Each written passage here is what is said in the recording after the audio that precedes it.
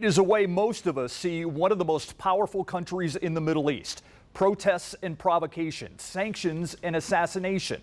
My earliest memories of the country of Iran go back to the Shah and American hostages, blindfolded and used as bargaining chips. But the United States' involvement in Iran goes back much farther. It is a Middle East relationship that has often been rocky. And as we sit here just days after missiles were fired on a base housing American military personnel, where do we stand in this complicated tit for tat? Are things really calming down, or is the threat of war playing out in a Middle Eastern hotbed that is still simmering? We hope to get a better understanding of the United States-Iran relationship in this program, a joint effort of KSAT 12 News and Trinity University. One of the central questions, does tension with the United States and Iran get us closer to World War III? It is a conversation with Dr. Sussan Siavoshi, the Chapman Cox Professor of International Relations at Trinity University. And I want to point out, we love the people that are with us on the live stream at KSAT.com. We are also joined by people on the many Trinity outlets, Facebook and their live stream and their OTT as well. Thank you for joining us. Oh, thank you for having me. Thank you. You are in the unique position of being an Iranian American. You were born in Iran. That's right. Talk about what that means for you. Oh, in relation to this tension? Just as a person. As a person. Well, I love both countries. I was born in Iran, but I chose to live in the United States. My career was shaped in the United States. What is really heartbreaking for me is the long-standing tension that you spoke about, and that is what sometimes defined my life as an American Iranian. Personally, I've never felt either threatened or when the tension flares up, but I know that as a community we have this perpetual angst in some ways that ever since the revolution this is always under the surface, if not on the surface, and that is sort of problematic. One would like to, the two countries that one loves to be in a better relationship. So that is something that I miss dearly. Your hope is that Iran and the United States would eventually have some type of at least diplomatic relations, or at least recognize each other. Absolutely, that's my fondest hope. Whether it's going to happen or not is difficult to say, it's difficult to predict, but I can't see any other real solution to this relationship. Are you still in contact with people who live in Iran? Yes, I am. I am in contact. My sister lives in Iran. Right now she's in Germany, actually, but I have friends. I have relatives who live in Iran, and yes, I am. What is the average, this is a question that I have off the top, what does the average Iranian think about America and the American people? I'm not talking about the Ayatollah, I'm not talking about the government leaders, the average Iranian. Well, I don't know whether there is such a thing as an average Iranian, because a country of 80 million, there are lots of opinions. Some of them are well-educated opinion about the United States. Some have idealistic vision of United States, and some are very distrustful of United States. But what is important for us to know in this country, that the caricature of this angry man raising their fist and saying death to America is not what Iran is all about. Iranians, like us, are ordinary people. They love their children. They think about what they should have for dinner at night. They would like to live in peace and harmony. Now, whether that's always possible or not is a different question. but an average Iranian, if you ask me, I would say it's like an average American. Yeah. Would like to have a comfortable life, make a living for themselves and their children. And so what is happening at this moment with the sanctions and really awful economic situation, which even medicines is sometimes sanctioned. So average Iranian are very stressed out about this. And they don't blame just United States, they blame their own government as well. So it's very interesting. In the latest protest, the University of Amir Kabir in Tehran, I don't remember the exact name of the university, but there was a statement where the student who were protesting against the handling of Ukraine aircraft that tragically shot down. Shut down. They didn't just say death to our government, which sometimes you hear in some protests.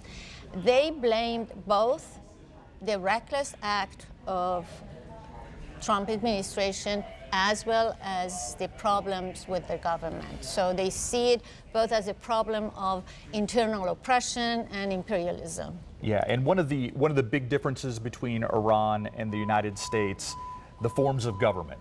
I mean, am I wrong in describing Iranian's government as authoritarian?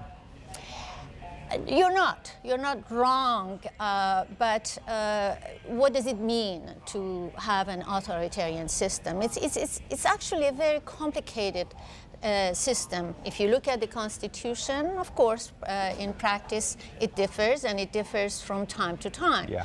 And it has authoritarian elements to it. It has a theological or theocratic element to it, but it also has democratic republican element to it. But once Iran feels, or the leaders feels insecure, both domestically and outside, then the autocratic element become much more pronounced, and most of them have the levers of powers in their hand. But it's not as, we can't just say, okay, it's authoritarian and leave it there and understand what's going on within the system.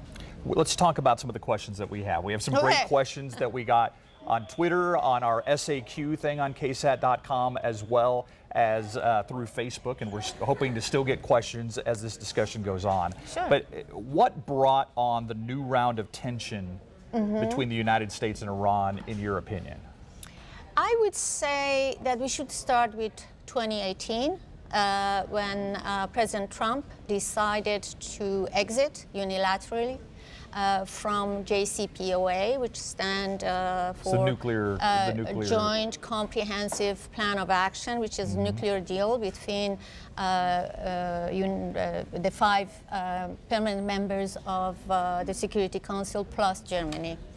And this agreement was to put severe limitation and control system on Iran's nuclear activity in exchange for sanction relief. Right. And it was working. Iran was hoping that at some point this would lead to a greater integration with the rest of the world, particularly the reformists within Iran were hoping for that. Now, what is the intention for this exit? Why did it happen? It happened, or the goal was to put maximum pressure on the Iranian state to either through crippling economic sanction to either cave in and retract from regional engagement, offensive or defensive, depending on your point of view, and also either that or regime change. People rising up and revolting against the system. And Iran, for a year, just didn't do anything, hoping that European will salvage the deal. It didn't happen, so Iran started to show muscles, to put mines on Saudi tankers, to attack the oil facilities in Saudi Arabia. But it was still quite careful not to have casualties. So this is the background, and then there are immediate reasons, like the death of a contractor and right, and then the assassination of, and then the assassination of Soleimani. The assassination of this top-ranking general yes. In Iran. Was the U.S. justified legally and morally to do this? That's okay. I know, a tough question to ask. Well, I'm not a legal expert, but I have listened to those who are legal experts. If you look at the international law, the idea is that you can do this kind of action in self-defense. But self-defense means that the danger has to be imminent, a response necessary and proportional. Now, the Trump administration in the beginning argued that it was an imminent threat, but as days passed, we realized that the discourse changed, partially because of the response of some of the critics, including people in the Congress who were Republican, like Mark Lee.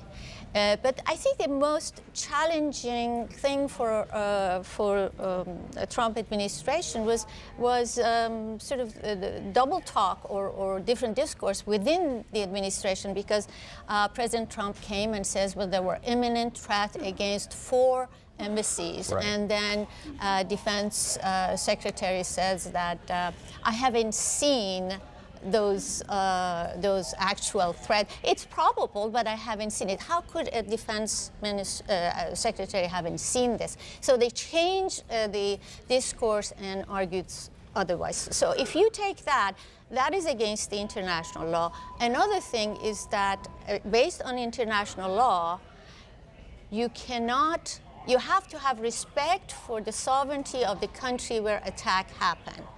And so Iraqis were not consulted, and Iraq Prime Minister actually because this happened in Baghdad. That. Yes. The assassination actually happened in Baghdad. In Baghdad. Yeah. Yes. Yeah. Let's talk about not so much the legal or the moral right, but what kind of guy Soleimani was. I mean, if you listen to United States leaders, they will tell you he was connected with many terrorist groups who have carried out attacks that have killed Americans, and that he was a guy that needed to go. Yeah. Is that accurate? Well, needed to go from whose point of view, of course, but well, not so from much that, United, but I mean the terrorist ties.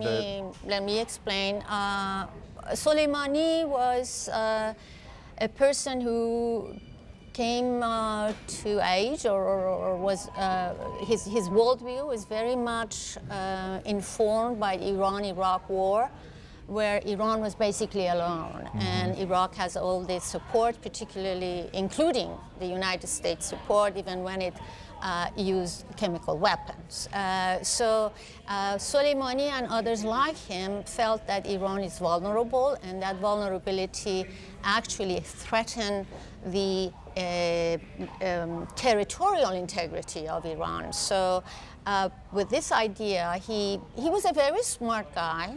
He was a very daring person, and he became the head of Quds force, which is the external wing of Revolutionary Guard, and he was in that position for 22 years. He did something that we didn't like he made Hezbollah, which we consider as a terrorist group, a very potent military force.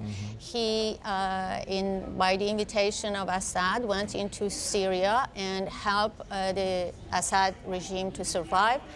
But he also did things that we like, and we actually did it together in some ways, parallel, but, and that was the fight against ISIS. He was instrumental for one of the most important person to attack ISIS and push them out of Mosul and Kirkuk and other places. And we at that time really, there was a gentlemanly agreement not to deal with each other, not to kill each other. So there was that. And let me finish this by saying that he was, in fact,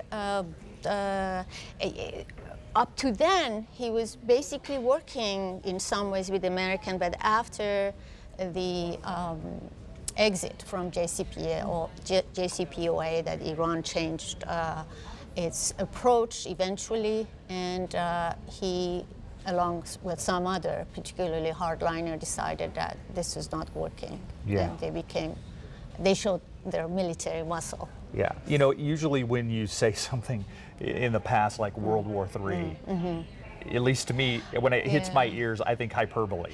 It is hyperbole, I have to say. And so my question is, are you convinced that both sides have kind of backed away at this point from an armed confrontation? Well, at the moment it seems that way, but there are a lot of things that trouble me and I am worried about because sometimes escalation is not just based on what two leaders or two countries' elite would like to pursue. Or missiles flying through the air. Because I know that President Trump, after Iran's missile attack, was saying that, okay, everything is fine, nobody got injured or hurt, although there were some hurt. But Iran was also, before sending the missile, informed Abdul Mahdi, the Prime Minister of Iraq, that we are going to do that, right, so they had knowing warning. well that they're going to tell the administration. But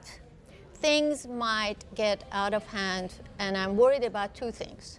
One is we shouldn't forget that a very important Iraqi militia leader also was killed. Right. And even though those militias are supported by Iran, but they might, without the consent of Iran, do their own revenge, take their own revenge, and that is problematic because we here can blame Iran for it, right, and then that might escalate. Another thing which I think is somewhat even more problematic in the long term is that if we squeeze Iran a lot and the leaders think that they're desperate people do desperate things, and if we have a war and if they escalate and we go into a real war, this is not going to be a picnic. It's not even a war like a war in Iraq, which we're still there for 18 years later. We haven't accomplished much. In fact, ISIS was created as an important threat to us and to others. The destabilization. Iran has managed, because of its isolation. Iran is a strategically lonely country. So its missile defense and its experience in asymmetrical warfare make Iran a very potent and formidable foe, not in a conventional way, but in a guerrilla, asymmetrical way. Yeah, yeah, okay. I appreciate your answer to those questions, and that's because that's when you hear about Iraqi militia, a lot of people are also concerned about Hezbollah, and that some of those other terrorist groups may carry out some sort of attacks that somehow tie back to Iran as well.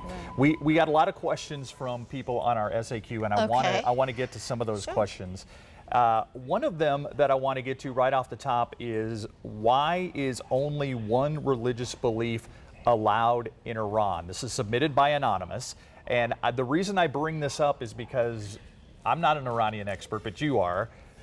This is not entirely accurate. That's not true. Yes, it is not accurate. In fact, according to Islam and by Iranian, there is people of the book. Christian, Jews, Zoroastrian are people of the book, and of course some others like Buddhists and Hindus are also tolerated. Now, do they have the same kind of political right? No, and the most persecuted religious group is the Baha'is, that are basically, as I said, sort of persecuted. They can't go to universities. Their property is sometimes in danger. But as far as the question is concerned, no, it's not accurate. Yeah, there's not one religion that's allowed, but there's really one religion that's in power.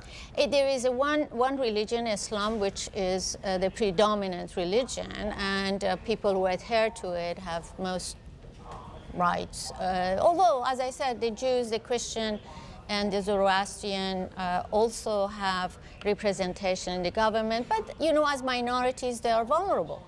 Right. Okay, here's another good question. Benjamin Gonzalez asks, where does Iran get their weapons? Well, that's an interesting question. Most of Iran's weapon is made in Iran because, as I said, Iran was strategically lonely. And therefore, after it realized that it cannot rely, during the Iran-Iraq war, cannot rely on any country to give them arms, although some did, Russia did to some extent, and China. But the missile, of course, you can get some element or some component from other countries, but Iran itself has made some of its important. They make their own tanks. They make their own. They made a lot of their armament. Am I correct that Syria is really considered their biggest ally in the area? Assad in particular. Assad, Syria and Iran go a long way. Yeah. Because during Iran-Iraq war, Syria was the only Arab country that supported Iran or didn't support Iraq. As I said, Iran feels, whether one accepts it or not, feels sort of contained. U.S., it's around Iran, and then you have hostile forces in Persian Gulf. I mean, why they're hostile is a long story. I'm not going there. But the fact of the matter, Iran is worried about them. Iran is also worried about Israel.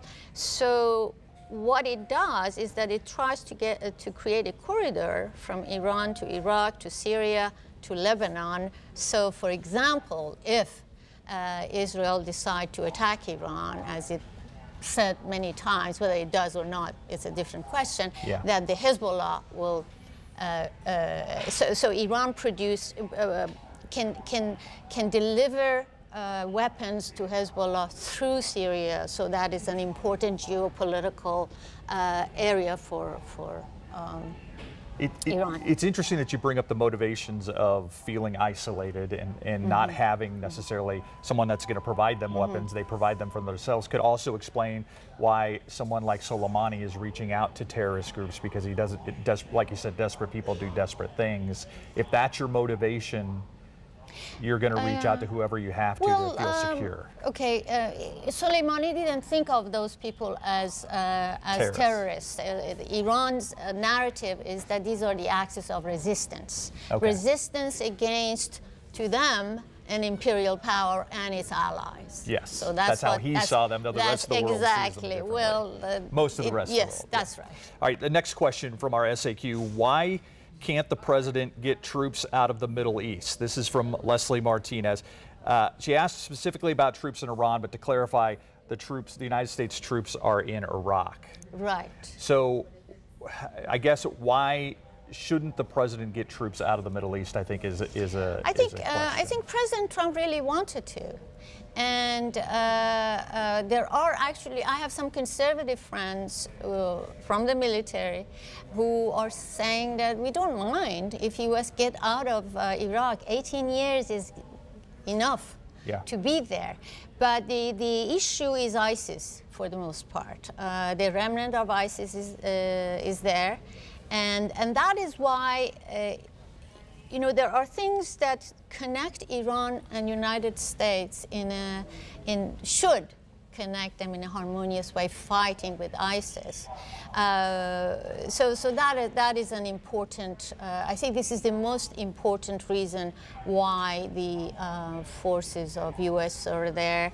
There is an element of Kurdish issue, which is actually more pertinent to Syrian Kurds than to Iraqi Kurds, because those are two different parts of the Kurdish population. So that's probably why it's the ISIS that's the most important reason, I think.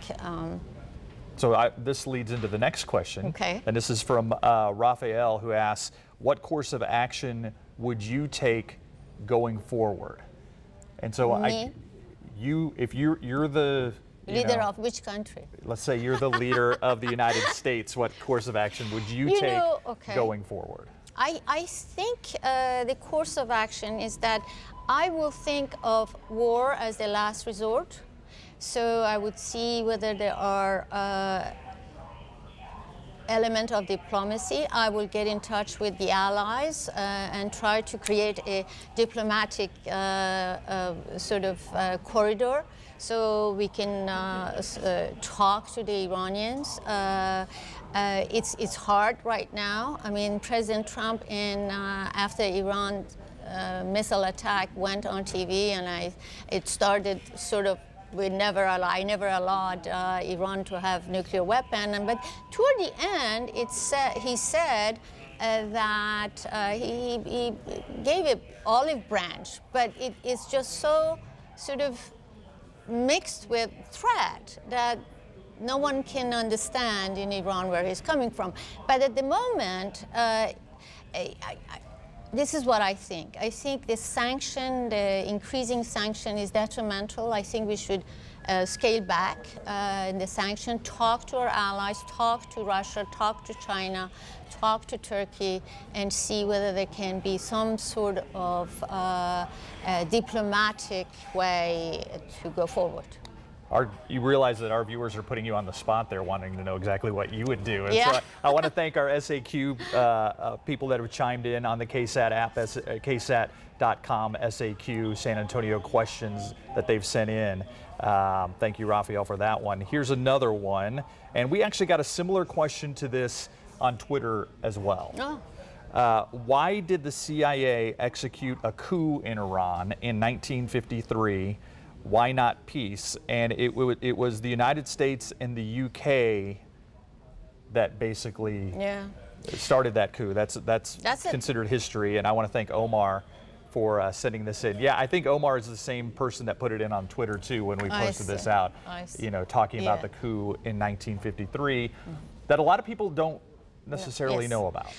That's very interesting. You know, one of the things that I always tell my students and others, I said, when does history start? The tension. Is it the hostage crisis in 1979, or is it the coup in 1953? Why United States involved itself in this coup? You have to come take my class because it's a whole semester. But just in a nutshell, is that we were going through a Cold War at that time. The question was, I mean, the idea was that you're either with us or you're against us. So, and Iran wanted to be non-aligned. And so that's one thing, the political aspects. But the other thing was oil. Of course, Iran nationalized its oil. United States in the beginning supported Iran, but then partially with UK convinced United States. But we also have a change in the administration in the United States, and Foster Dulles and others came, and they were very ardent Cold Warrior, and they didn't trust a government which was democratic but sort of maybe weak, and they wanted to have a strong man who would be a bulwark against the Soviet Union. This was a democratic government in Iran that was overthrown. Yes, it was a democratic government in Iran in 1953. We overthrew the democratic government and reinstated an authoritarian figure in Iran. Yeah. What do you, when you saw the assassination, heard the news of the assassination of Soleimani, and then you saw the missiles going from Iran into Iraq, what was going through your mind when that was happening? Well, when the assassination happened, it was the weekend, and my friend read that to me, and I was shocked. And my first reaction was disbelief and shock, and then I said, oh my God, it's just gonna get bad and worse, and I was very afraid. I was very afraid for how Iran will react to this because of the importance of Soleimani, who was very powerful man. I don't know whether he was the second most powerful man, but he was basically very powerful man. And you saw his popularity when it came, when millions of people pour into the street. And I knew exactly that Iranian leader, whether they wanted or not, could not answer. And they had to do something direct from Iran, because Iran MO up to then was that just sort of do it in a way that can create a deniability for them. But that's why the missiles were sent. But Iran didn't want escalation, because Iran knows that cannot win a conventional war against U.S. And I don't think U.S. want a military confrontation direct with Iran. But after the Ukrainian jet was shot down after it took off from Tehran airport, there were protests against the Iranian government. Yes. Your read on those protests, does it mean anything? Well, you know, the protest, of course, was somehow also related. It was a tragic event. Everybody was heartbroken. The way Iran hid the information from its people, that was really awful. Many of these protests, first of all, this protest was very different from the protest that happened a few months ago. That was mostly for economic reason, when Iran hiked the oil, gasoline price. Went up like 300%. Right, yeah. Right. And this was mostly a middle-class, well-educated protest, this one. So when you think about what does it mean, I don't think it means that regime is in a dire danger of being toppled, because as we saw in the Soleimani funerals, there were a lot of people who still either support the regime but don't want Iran to be disintegrated or go into another revolution or what have you. And the fact of the matter is that opposition in Iran is not, there are different opposition. One is a class opposition, where the poorer people, those who are really hit by economic sanctions and corruption, etc., are demanding change. And then there is a cities, Tehran, middle class protests that want freedom of expression and all sorts of other things. Whether this will lead to another revolution, as the Trump administration hoped, I don't think it would. Yeah. I'm going to give you the final word here. People that are watching at home, who are watching this either live or will watch it on our OTT KSAT TV app or on the Trinity apps, what's your message that you want them to take home about the relationship between the United States and Iran? I think I would like my American compatriot really hold their leaders, whether Democrats or Republican, accountable. Going to war is not, as I said, is not a picnic. We have to make sure that we use all the other avenues and ways that we can before we go to war. And for that, I would like to urge people to educate themselves, to read different perspectives from different areas of the world. And then I would like to also, in order to exhaust all the diplomatic ways, for us to think of these people as people, not just caricatures, not just as angry men, not just as mullahs, and understand, humanize them, and also understand that the other side might have some legitimate security fear and threat. And the question is that how do we put all these things together and try to form an opinion about the situation and then relay our message to our leaders. Well, I hope the dialogue that you and I have had and with some of the viewers out there has led us down that path. I hope so too. And I just want to say, having done some research for this interview on Iran and the history of Iran, I knew some of it, but it is a fascinating country. I mean, you're talking about Greek influence, you're talking about Italian influence, you're talking about, of course, the Muslim influence. I mean, it's a fascinating country. And vice versa. And vice versa, yeah. So, Dr. Sussan Siavoshi from Trinity University, thank you for joining us. Thank you for having me. Thank you for joining us, students and just average South Texans alike. This will live on KSAT TV. That's it for our live stream. Have a great day. Bye-bye.